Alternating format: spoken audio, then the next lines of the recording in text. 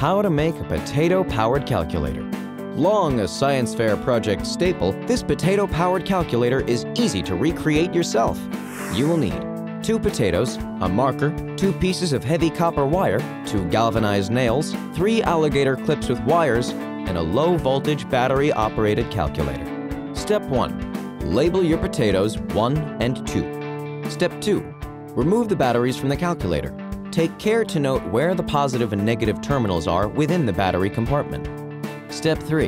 Insert a nail into each potato and stick a copper wire into each potato opposite the nail. Alligator clips, nails, and wire can be purchased at your local hardware store. Step 4. Connect one alligator clip to the copper wire in potato number 1 and attach the other end to the positive battery terminal in the calculator's compartment. Step 5. Clip a second alligator clip to the nail in potato number 2, then connect the other end to the calculator's negative battery connection.